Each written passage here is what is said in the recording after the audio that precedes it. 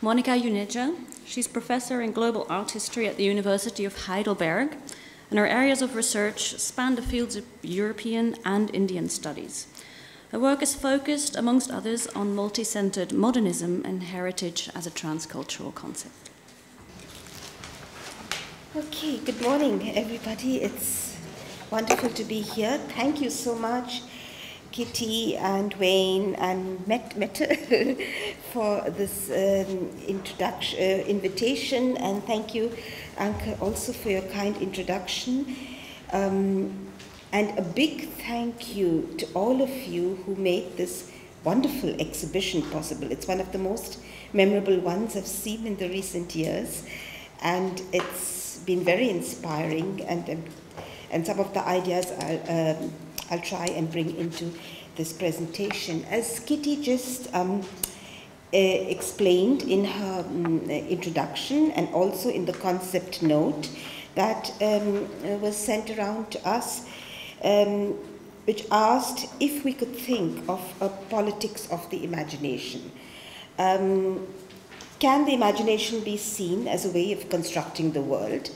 And then it further goes on to say what are the ways in which artists imagine the world, and how the artists imagining the world can help us constructing a possible future. Well, reading this, I felt, on the one hand, this enormous burden of utopia which it places on the shoulders of the artist. And I have to say, it brought to my mind anguished recognition by William Kentridge of the challenge that his art and the world demanded of him. And he said, how does one bring the entire representation of the world in one's head? Which is, he had in mind the innumerable forces that bore down upon him as he shaped his experience of the connected world. And one of his favorite images, which I'd like to show you today, is, and I think it's a famous one, most of you probably have seen it, is this drawing, of this globe staggering unsteadily on these sort of tripod-like legs across this desolate urban landscape. So, in this sense, I will not pretend that I have the answers to all these important but big questions asked here, and certainly I cannot rattle them off in 15 minutes. So what I'll do is I'll talk about some of the issues that I've been mulling over these past years while relating to contemporary art, and hoping maybe we can talk about these together. And this is more so after having got to know Marjolein and her work, and seeing this sort of stunning museum exhibition yesterday at the Museum of the Lachenal. So let me preface my remarks by one observation, which is that in any talk of contemporary art, the two words that we immediately associate with it are global and the world. And these are two words, and both of them figure in the title of this symposium. We tend to use them interchangeably, but it might help if we think about conceptually differentiating one from the other. The globe as both a material artifact and an abstraction, and its expressive power lies really in the ideological representation of this world to which it purports to give a tangible form. It helps, masterfully visualize the earth as a totality, as universal form. And we've seen since early modern times, since its invention, it has been what has been called an affective object, and it wields this magnetic pull as a kind of an affective symbol too. We've seen this also in Shenzhen's in installation in the museum, of which Kitty also talked about. So this is the globe as an abstract universal form. The world, on the other hand, and this is also this tension which is inherent in the work Shenzhen has offered us, the world as an inhabited space, as real, as marked by tangible features, memories, relationships, connections. The world is what the artist and all of us are anchored in. A world could be locality, it could be region, it could be a trans-regional constellation. The world, if you like, is what we carry with us when we traverse the globe. So when we speak of contemporary art as global art, we are actually dealing with a paradox of kinds. Because global, again, we speak of contemporary art global because we look at it through the lens of globalization as a mode and process, something that abolishes spatial and temporal distances separating regions and cultures. Globalization is also about advanced capitalism, it's about neoliberalism, it's an organizing ideology that seeks to envelop and submerge subjectivities. And art is not a replica of these processes, because much of artistic practice is actually about resistance to these forces. Art is not about capitulating to the logic of the market. It's really about creating alternative worlds. It's about reinforcing the anchors of civil society. At the same time, contemporary art partakes of global phenomena such as the digital revolution, the networks of connectivity, and these are phenomena which have inspired artists to cross many barriers, not just geographical and cultural ones, but barriers between art and science, as I saw in your work, Marjolein, to participate in these new geographies of culture which have been enabled by global connectivity. Then globalization and the mediatization of culture also means the complicity of institutions of art and big capital. And this we see especially in the context of competitive relationships between these so-called global cities, whose status as world-class cities depends on this ability to create a culture industry, the spectacular museum architecture, and to host these mega exhibitions. So, in a sense, artistic production also ends up being dependent on these institutional dynamics. At the same time, it generates, the same forces generate a kind of artistic and curatorial creativity that looks for alternative modes and conceptual forms, what Ranjit Hoskote called the biennials of resistance.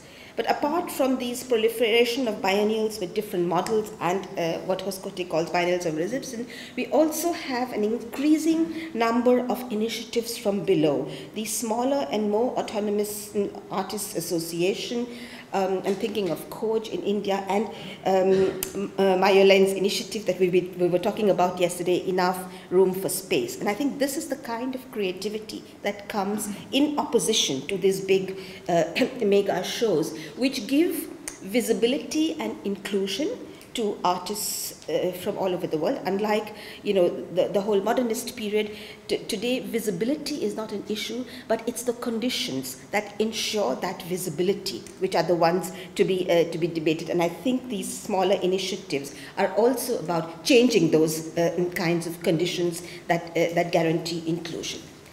So, world making in art, against this background, I would say that world making in art is really about navigating these paradoxes, these opposing pulls that I've tried to just briefly summarize.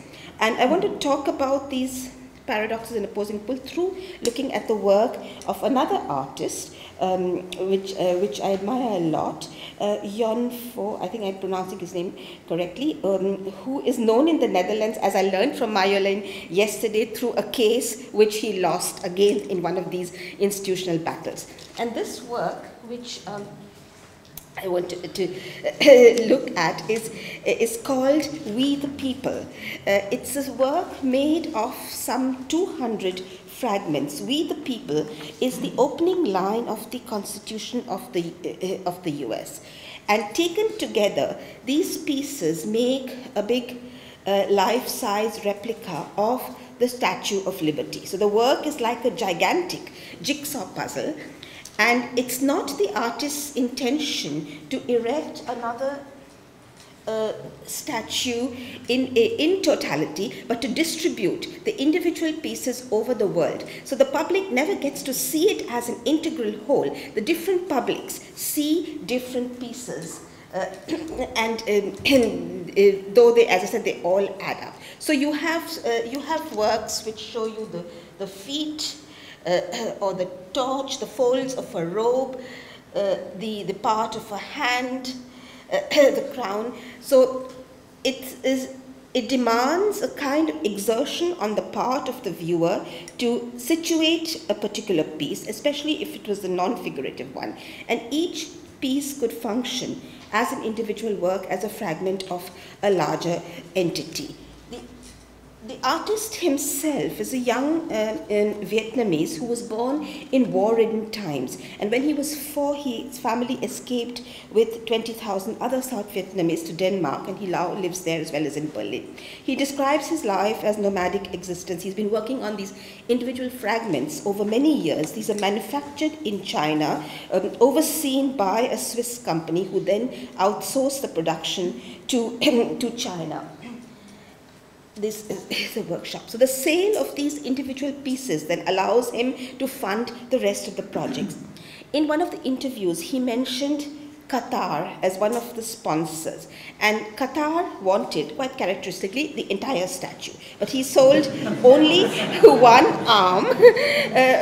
He sold one arm on the insistence that a global icon should be distributed globally. So this is suggested both of the commodification and of the nomadic lives in a globalized present. The pieces are mobile, they're part of this global exhibition circuit, lent out, exhibited in different sites and shows, some acquired by museums and private collectors, the others remaining in storage in Copenhagen. The project took place following the events of 9/11 and the war in Iraq. And it was not without political content. The artist views it as a statement about how the superpowers of the Western world were using the idea of quote-unquote freedom to enter another war. And his decision, therefore, to recreate only the statue's thin copper skin is really intended all to speak for the monument's material malleability and by implication the conceptual fragility of the idea of freedom.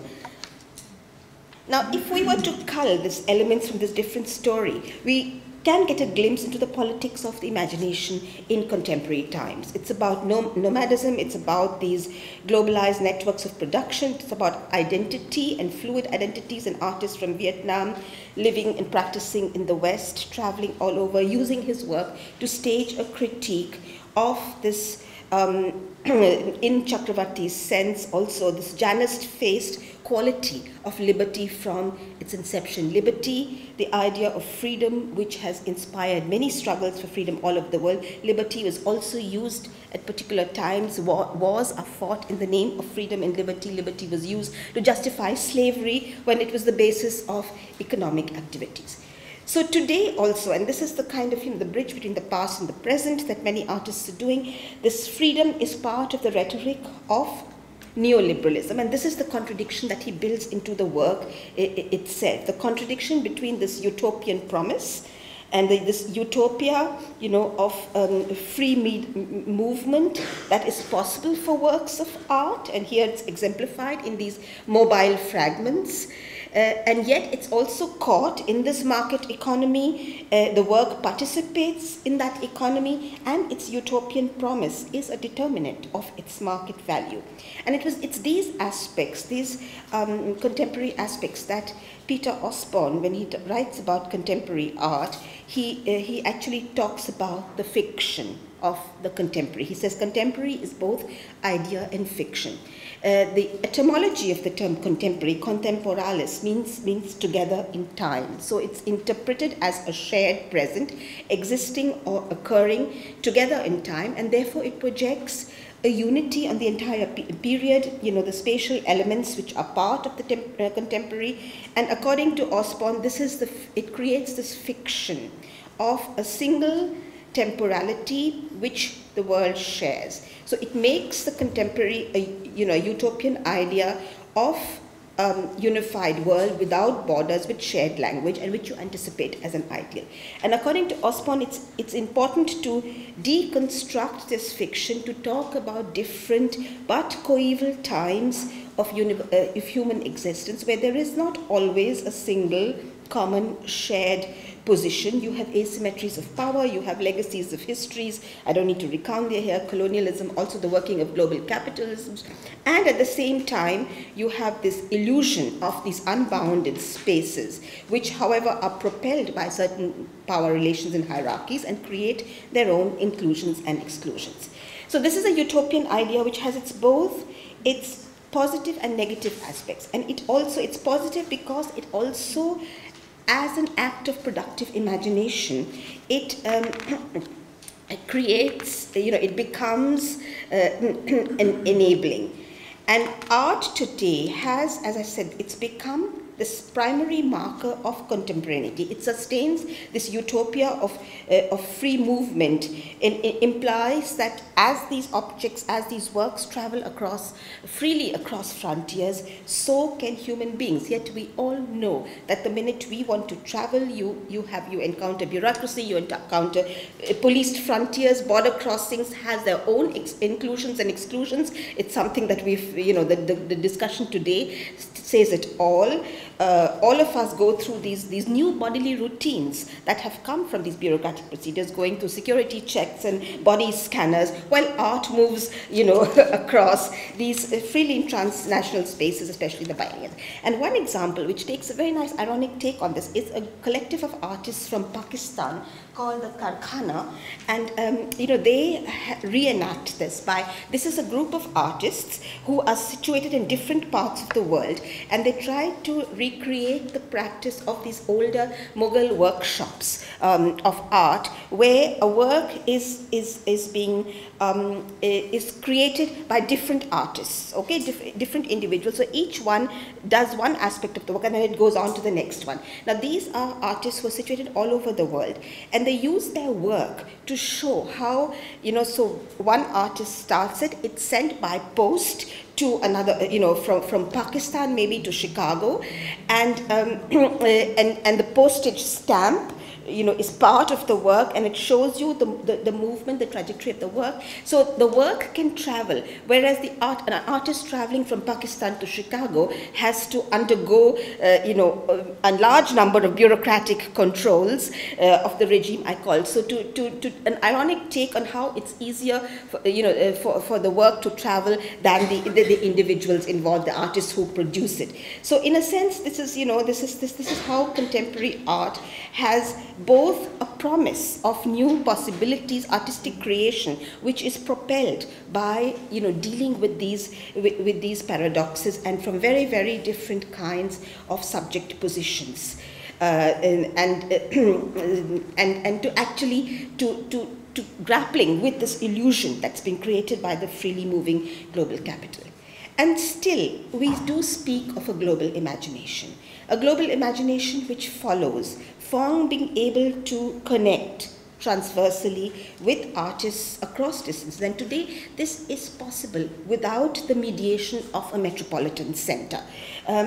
So the question is then which comes up, does this rest on a shared belief in the universality of art? It's an open question, and I think we will have plenty of time to talk about it. Just one observation here, what we often talk about as a cosmopolitan imagination. This also involves negotiation on the part of all of us who are involved in this field built around art. Negotiating scales and times between the local, the regional, and global publics. And I saw this in your work in one particular way, which we'll talk about later. I want to just show you another way, an artist, an Indian artist negotiates, an Indian artist who's globally known today, whose slide opened the show. This is Subodh Gupta. You all, okay. He, who draws on these everyday objects from the lives of non-westernized middle-class Indians who don't use, China, but they use stainless steel materials in their lives. So, so you see all these stainless steel boxes. For someone like me, it immediately ties up with, with this association of an orderly domesticity, a shining kitchen, a comfortable family unit, these hot cases or tiffin boxes, and another grained cultural practice in this mega city of Mumbai. Now my time is running out, so I can't talk about this work. Yeah. This transformation of this kitchen utensil in a work, which maybe says for someone like me, it has all kinds of memories and associations. When it travels to the rest of the world and seen by different publics, what does it mean? What does it stand for? How is this universalist message characterized? And Subodh Gupta very cleverly entitles this work "The Silk Road." Okay, so it's far away from my grandmother's kitchen in India. It's about mobility, connected spaces, economies, and cultures of geographical distance. And so he's defining his word. But again, his work through this reference to a Silk Road, which stands for a very older form of cosmopolitanism, if you like. It refers also, the skyline refers to a kind of urban metropolis, and he's making his work talk then across times and wakes and sculptures. And okay, the last thing I want to just is here. So on the one hand, here is an assumption that you have an unbounded definition of a work of art. Anything, a kitchen utensil, can become a work of art, if you cast it in a certain way. It can bridge cultural and geographical distance. So there is this expanded notion of the work of art, which today has also become a kind of criteria for inclusion in the contemporary artwork.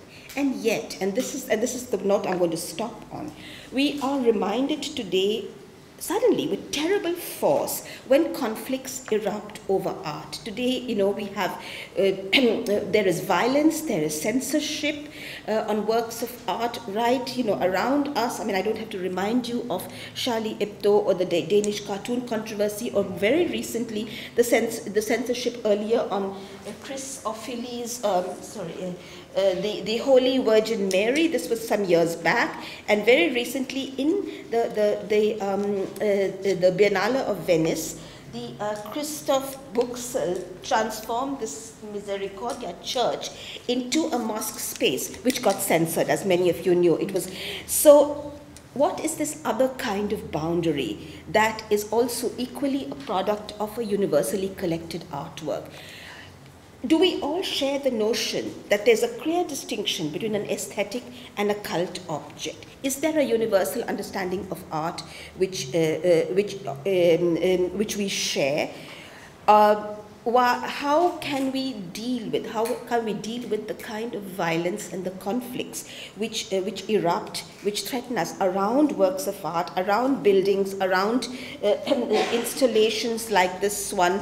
There are very complex geopolitical factors involved over here, and yet I think it's also a challenge for us to think about a boundary that cuts across through the West, through the North Atlantic West, across the world, where also there are maybe conflicting understandings, definitions about artistic creativity and what it means, what what are the taxonomies that we are trying to overcome, and which then also through the kinds of exclusions they produce and the access to different kinds of knowledges make also art and art production something that is really potentially a tinderbox. Okay, I'm going to stop over here. Thank you very much.